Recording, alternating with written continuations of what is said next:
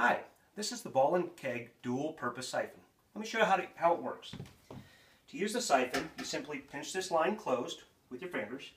Then I'm going to use this mouthpiece on this check valve to draw a vacuum on the siphon and pull liquid up to my hand.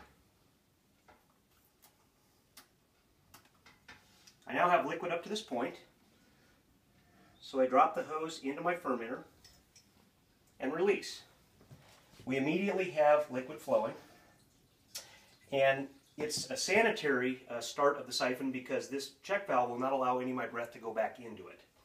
Now if you'll come down here and take a look, you can notice that there are absolutely no bubbles, air bubbles whatsoever going into the siphon, going into the liquid.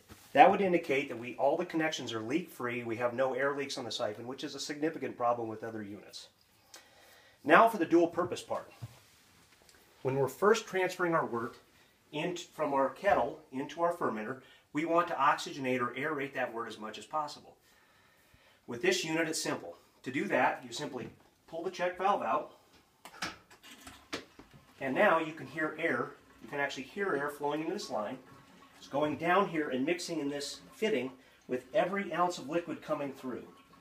If you come down now, you'll see we have a significant amount of air mixing with all the wort and coming in. There's foam and all going into the fermenter at the same time. That's a very efficient way to oxygenate your wort when you're first moving it, and very simple to do it at the same time you're making your initial transfer. Anyway, we appreciate your time and we look forward to hearing from you.